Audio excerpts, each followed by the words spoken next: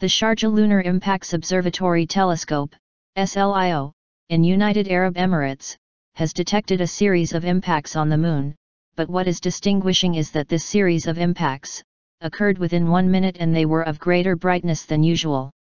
Also, their flash periods were relatively long, as periods of up to a quarter of a second were recorded in each impact, and this is considered a long time for such events. It is noticeable that these impacts spread in the middle of the dark eastern side of the Moon at the time of observation, and spread over a distance of 1,000 kilometers on its surface. According to Professor Hamid M.K. Al-Naimi, Chancellor of the University of Sharjah, General Director of SOST, and President of the Arab Union for Astronomy and Space Sciences, the team has analyzed the time of impacts and their relative positions, and based on this, they have concluded that the series of impacts are caused by meteorite impacts, reports Kalei Times. What do you think hit the Moon? Meteorites or something else crashed onto the lunar surface?